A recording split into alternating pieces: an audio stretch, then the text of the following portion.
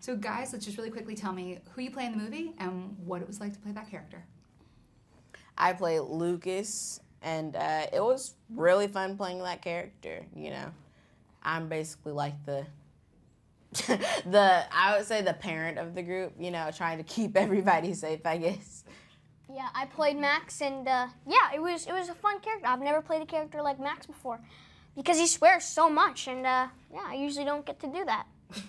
I played Thor in the movie Good Boys, and it was a lot of fun playing Thor because he's really funny and he's raunchy and he's just brutally honest, and I thought that was really fun to play.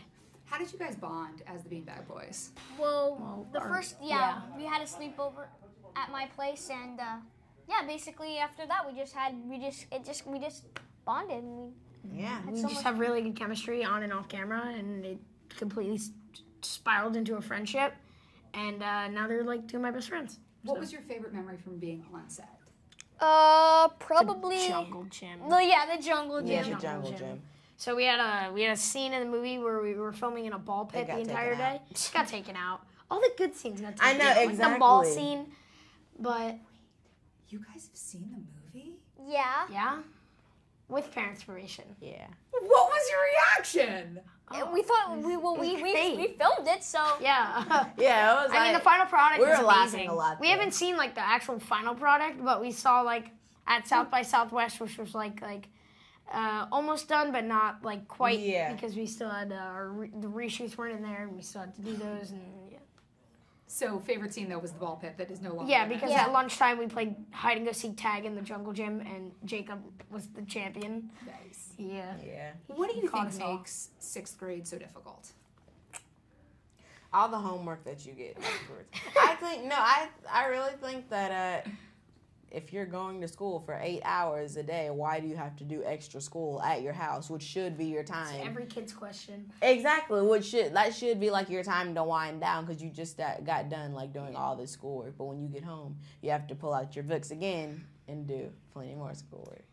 I mean, I'm going into 8th grade now, so 6th grade was like a while ago. So all I remember was my teacher. He was really cool. Same my other teacher, she was really cool.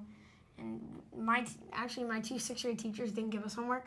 They had the same belief in you. They didn't believe in homework or something like that.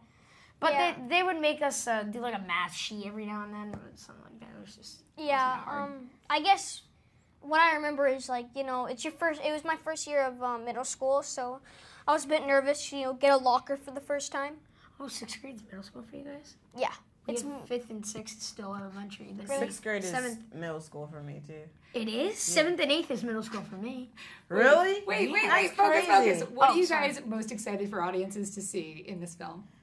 I'm excited for them to take away our messages inside the movie, because it's not just like kids cursing in a movie, you know, and it has a little bit of everything. It has drama, romance, comedy. It takes away everything, and it has messages in it like respect, consent, all those messages. Bullying. Exactly, and I feel like people shouldn't just take away that it's cursing kids, because it's not. It's more than that. It has deeper meaning. Totally. What about you guys? That's exactly what I was going to say. See, you're already the Beanbag Boys. Yeah. Thank you guys so much. Thank you.